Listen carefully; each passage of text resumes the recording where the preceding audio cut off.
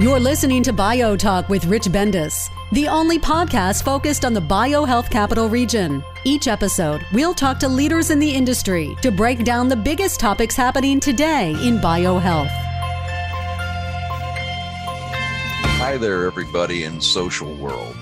We're going to do BioTalk remotely, and this is something that we've been doing occasionally during the pandemic, and we think it's extremely important for people in the BioTalk audience in the BioHealth Capital Region to be able to stay connected to those entrepreneurs, successful businesses. And you know what? We need some good news to talk about based on all of this news we watch on television. And we have a very persistent serial entrepreneur who we had on BioTalk a year and a half ago. He happens to also be a board member for BHI, BioHealth Innovation. So we have a good, strong relationship with Bill, but we think he's got some very exciting news to talk about on this podcast and really should lighten up the day for a lot of the listeners when we post this podcast. So I'm talking to Bill Hearl, who's the CEO and founder of Immunomic Therapeutics right here in Montgomery County in the BioHealth Capital Region. Bill, welcome again to BioTalk. Thank you, Rich. It's good to be here. It's great to be able to talk with everybody about the events that are going on within Immunomic Therapeutics and then generally within our biotech community as we kind of pulling together to try and help solve this COVID-19 situation. You're right, Bill. Within our community, people don't understand it. We have about 32 companies that are involved in either helping with testing, vaccines, or therapeutics related to COVID-19. We also have Dr. Fauci, who's on the news everywhere, who's become really the spokesman. And really, it's shedding a lot of light on the BioHealth Capital Region. You know, the FDA going through an expedited regulatory process on some of the things going through there, HHS and NIAID and BARDA with what they're doing. And we have some very strong companies with Emergent, Novavax, Altimmune in our backyard, GSK, AstraZeneca. And then we have emerging companies like Immunomic that really sometimes sit in the background, but it's time to bring them out of the closet right now. So, Bill, let's give everybody an update on sort of the progress of the company, maybe around your Unite platform, which we talked about, which is one of your anchor platforms for the company, and how's that progressed over the last 18 months.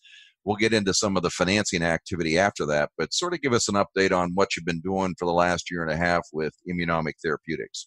Thanks, Rich. Well, historically, and just for people that aren't very familiar with Immunomic Therapeutics, the company was founded back in 2006 around some technology from Johns Hopkins and from the laboratory of the late Tom August. Tom was a brilliant scientist and one of the leaders at Johns Hopkins for a very long period of time. And we were very fortunate to be able to work with Tom and develop his platform commercially. So the company evolved over a period of time and worked initially around applying Tom's technology to allergy indications. And so in 2015, we were able to license all of that off to Astellas Pharma for a very large deal that was worth well over $300 million in cash. And so after that deal was consummated, we shifted into immuno-oncology. So for the last 5 years, we focused on developing products using the platform for immuno-oncology. And essentially what Unite is all about is kind of a different way of activating the immune system so that what we do is deliver a nucleic acid such that it preferentially displays through the MHC2 pathway and helper T cells. And so in a lot of the effector cells that we think about in terms of what we're looking for in an immune response is around cytotoxic T cells and the CD8 cells, but the helper T cells are really the enablers of the immune system. And so we focused our efforts on amplifying the immune response through helper T cells. And what we've done with the Unite platform in general is pull in additional technologies that are very useful in amplifying that response. So part of the Unite platform is the ability to manufacture it. Part of it is how we deliver it. And part of it is how we apply certain adjuvants to amplify the immune response. So collectively, we created this Unite platform as a way of effectively mounting an immune response. And our lead product is for glioblastoma multiforme, which is also known as GBM, a very aggressive form of brain cancer. And so really going back around 2015 or 2016, we started working with Dr. John Sampson at Duke and then with Dr. Dwayne Mitchell at the University of Florida on a program applying the Unite platform to targeting CMV proteins that are found in brain tumors. And so that is now really the primary focus of the company. And we are well into our phase 2 study with that product to bring a very exciting solution to brain cancer, which I think should have some interim results that we can report on by the end of this year. The study is nearly fully enrolled, and the study started in late 2016, and we've been enrolling about 40, 50 patients a year. So it's well along on its way. That's a great update, but everybody knows that once you get into the clinical phase, it's not cheap, and it does take a lot of funding to continue to progress, especially when you're at phase 2. So let's talk a little bit about the financing strategy of the company, because you've always had a great deal of success in raising capital for the ventures you've been associated with. But probably now it's been a little more challenging based on the environment we're in. And I get a lot of questions from people about what's the investment climate like during the COVID-19 pandemic. And it's nice to have a success story to talk about, Bill. So let's talk a little bit about the financing strategy you've had with Immunomic to support your Unite platform and able to progress the science through the clinical phase. It's been an interesting story, that's for sure. We've been working on financing Immunomic Therapeutics since kind of late in 2018. We really started to look at it and say, well, we certainly are going to need additional financing. And we are operating on the moment that in total, to commercialize the glioblastoma program, we probably need about $120 million. So our strategy was to get an initial financing done, if necessary, do a mezzanine financing, and then move to an IPO sometime early in 2021 to complete the funding that's required to bring the GBM product into the hands of cancer patients. So what we did was we actually started out with a fairly traditional approach of approaching the venture community through working with a boutique investment bank. And we looked rather aggressively. And one of the key things that I think that BHI has served the community very well, particularly in Maryland, is try to help us find ways to raise money and giving us access to financing. And in that way, in particular, we've worked with JP Morgan for a period of time, and they've been big supporters of BHI over the last couple of years. And so we appreciate the work that we've done with both BHI and JP Morgan over that period of time. But the unfortunate reality is that, particularly when you start having something that's in the clinic, is that you end up being engaged in a little bit of a waiting game or a little bit of a game of cat and mouse as to when people think you're going to have useful information relative to when they're willing to write you a check. And so it's a delicate dance that we have to do in order to give them enough information to make a decision about the company, but at the same time, not make it so that they are kind of holding back, waiting for data that they believe is coming. And so it presented a bit of a challenge for us. And in a lot of ways, Immunomic Therapeutics was a company that was a little difficult for the venture community to get their arms around, because here's a company that was profitable, had a significant return event for its investors, and has this major partnership with a future royalty stream. And on the other hand, we have a group of new products that are developed for a whole new field in immuno-oncology. So part of the company looks like a well-established, mature company in the allergy space. But on the other hand, we look like very much a little bit like an early stage, early clinical company in the immuno-oncology space. So that hybrid actually proved to be kind of a challenging story to communicate to the investors.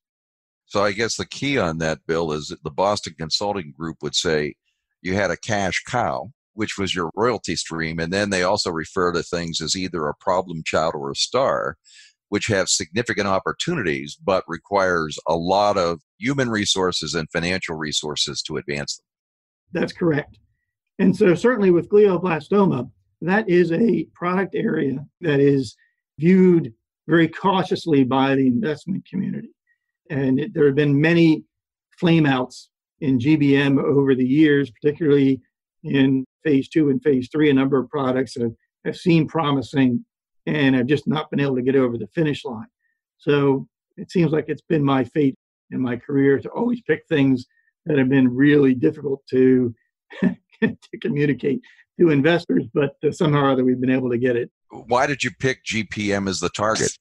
The reason we went down that pathway was while we were still working in the allergy space, John Sampson came to our offices here in Rockville and presented us the phase 1 data on a TAC study, which is coupling our Unite platform to a glioblastoma protein called PP.65. And in that study, it was a small study, so it was only 20 patients in total. You had a significant survival benefit for the patients in that study, and that was that the overall survival median for that group was over 40 months. And the historical standard is 14 to 16 months. So you're looking at a small group of patients that had very important clinical benefit. And so the phase 2 program, as it went forward, represented an opportunity to verify what was previously observed. And to me, it was the immuno-oncology program using our platform that was the furthest along. So I used that opportunity to collaborate with Dr. Sampson and Dr. Mitchell and support the phase 2 study of ATTACK, which is ATTACK-2, which is now still active and still recruiting patients at Duke and at the University of Florida. And so it was being a little bit opportunistic with our platform to get into the glioblastoma business. Yeah, I was just going to say that's a combination of a little bit of utilizing science to help make the decision. But as a true entrepreneur, ultimately the gut is what really drives that. I guess that's very true. I have been fortunate that my instincts have been fairly favorable on a number of choices that we've made in directing our business over the years. So been a little bit lucky and a little bit good. The combination doesn't hurt. So the key is that once you understood the path you were going and the amount of capital you were going to need, you had to identify strategic partners and investors that you could approach that would be side by side with you in going forward. So talk a little bit about the process you used in identifying potential investors that you thought would be good partners for you. Well, in that case, what we were doing was we had put together what we thought was a pretty strong slide deck and did the traditional roadshow. And we got traction with a couple of groups that were open to glioblastoma investment, but we just couldn't get those across the finish line. And so actually we got to pretty much the end of the third quarter last year in 2019 and just did not have a firm proposal on the table from any of the domestic venture funds. So we decided to cast a little bit wider net, and I've been communicating with some international groups. We had Sia Agnosta, who is our head of corporate development, had been cultivating opportunities in China, and I had started cultivating some opportunities in South Korea.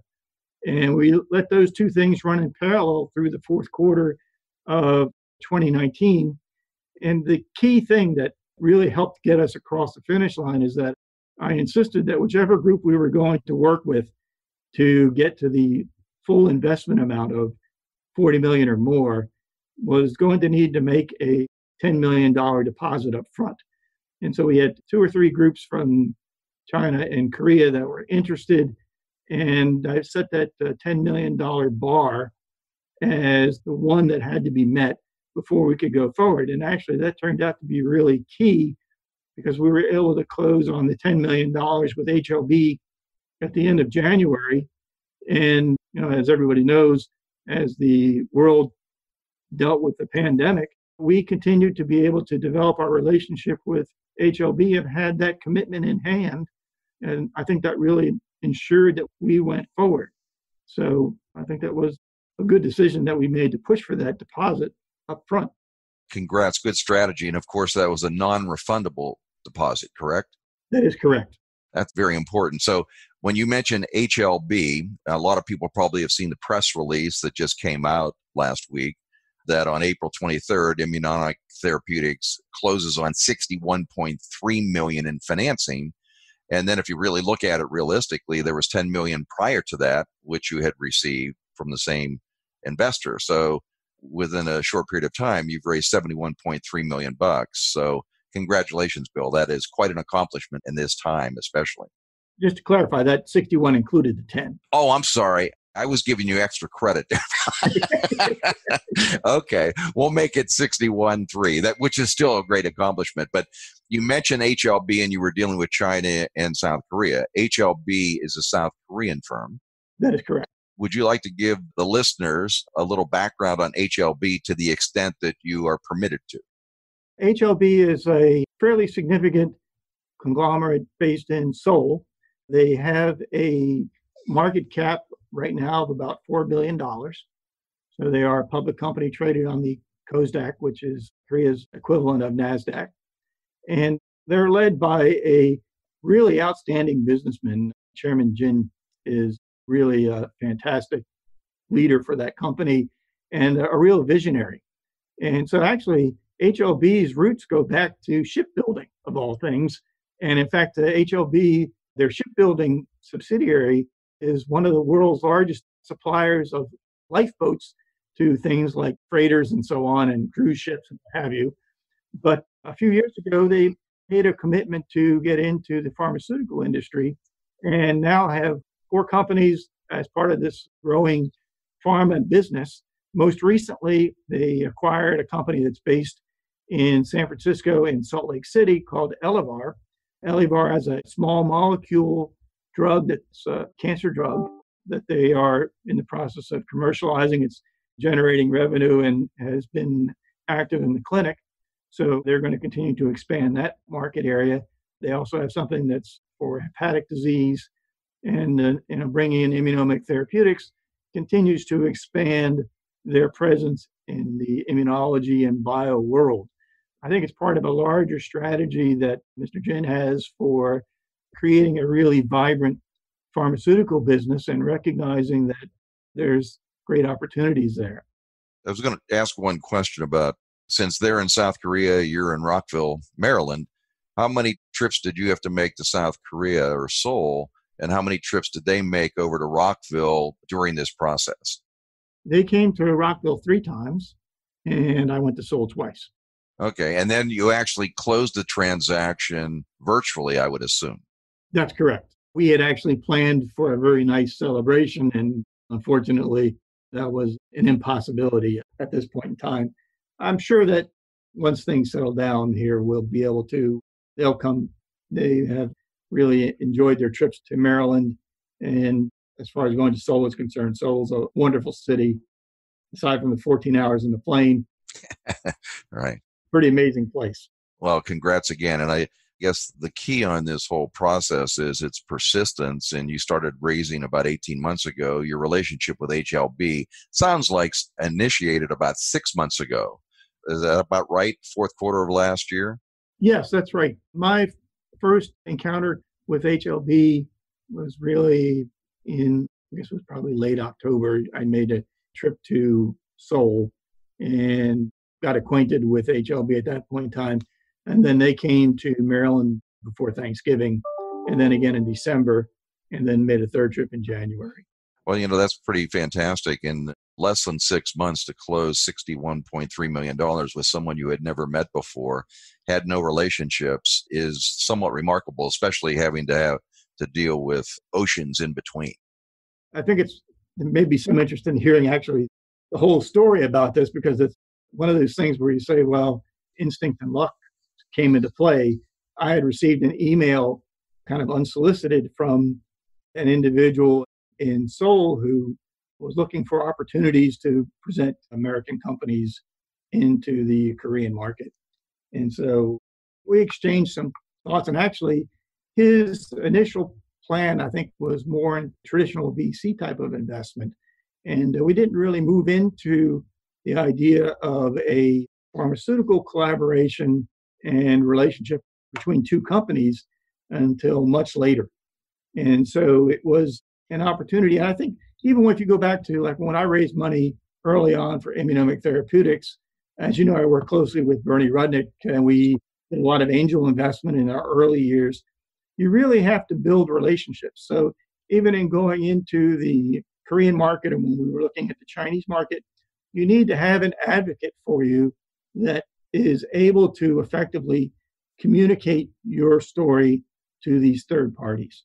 And so I think we were fortunate that we found somebody that was able to effectively state what we were looking for and also communicate back to us what HLB was looking for.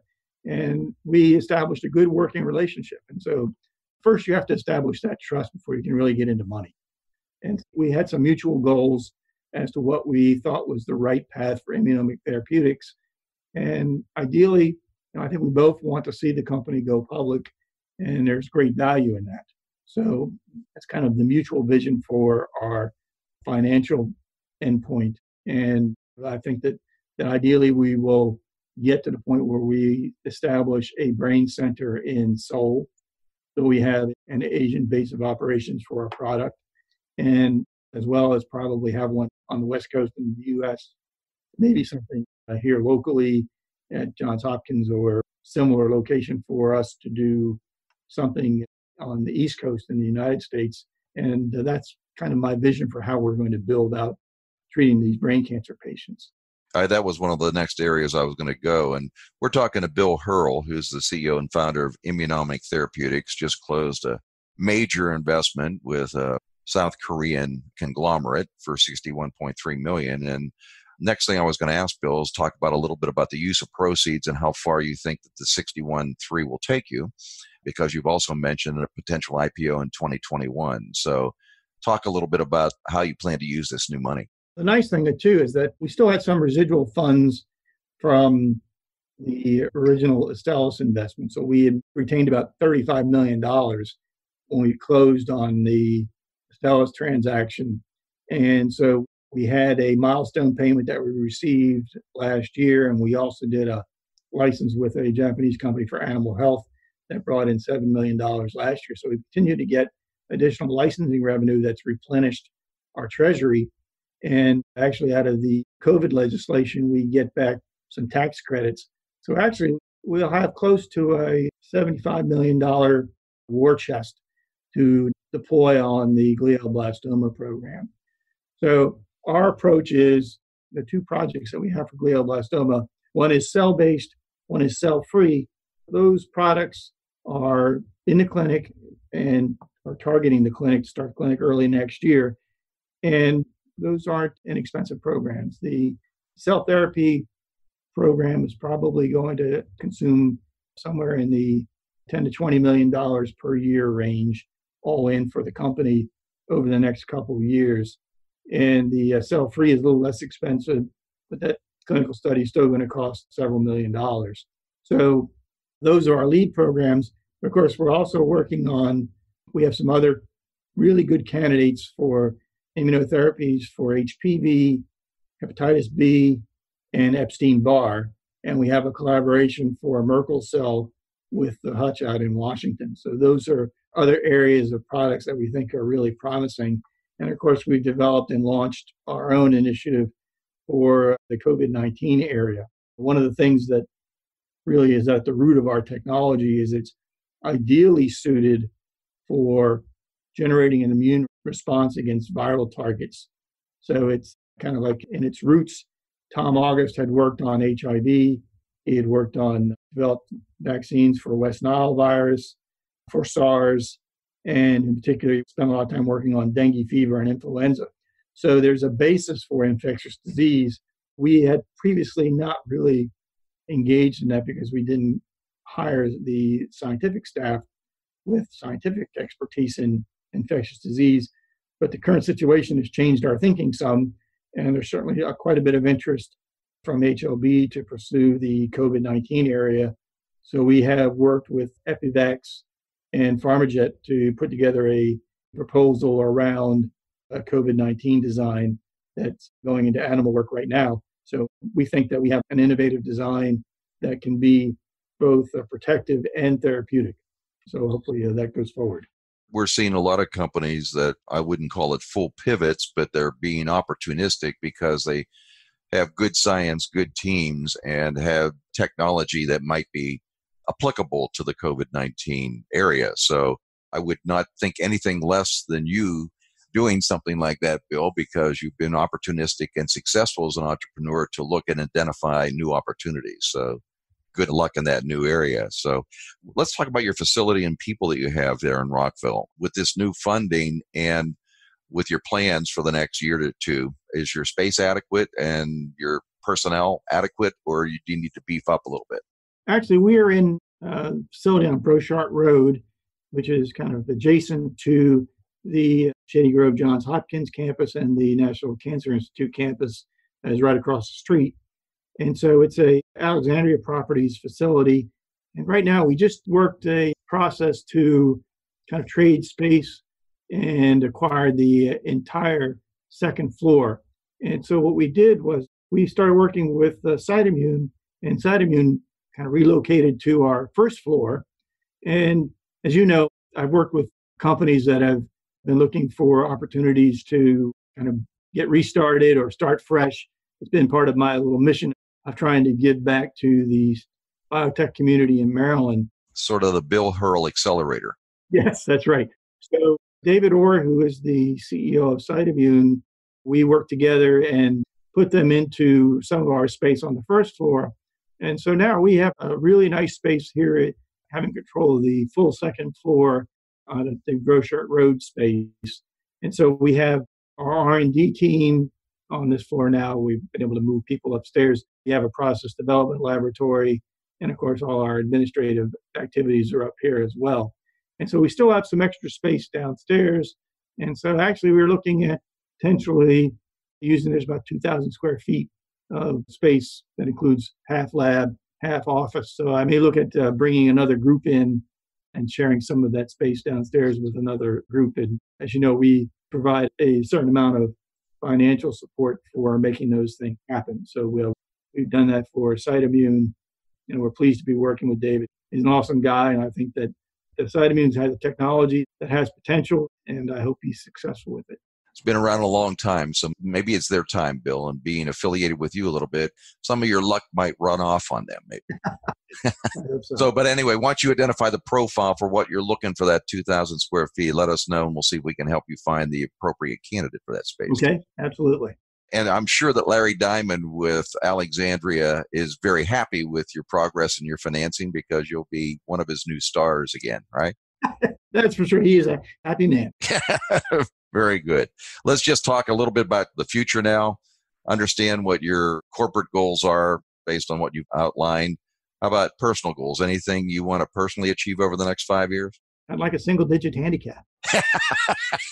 Do the South Koreans like to golf as well? They do. Absolutely. So good. So you can reduce your handicap in both Korea and in Montgomery County or wherever in the region here. So good luck on the handicap. And also, as you got a new investor engaged in our region, do they have any reaction to the BioHealth Capital Region and what you've built here and the assets around here? I think they are impressed. And my expectation is that they're going to be interested in continuing to grow. And so I hopefully Immunomic Therapeutics can serve as a conduit to HLB to help build the family of companies that are affiliated with them that actually is complementary and builds a strong, broad-based biotech and biopharma business. So we haven't really worked through how we're going to make that happen, but I think there's considerable interest in building on the pharma family of HLB companies. Great. I have one idea. As you know, we're in the process of trying to raise $50 million for a BioHealth Capital Fund. And we have been talking to a number of international investors. So offline, love to follow up with you because love to tap into the South Korean market.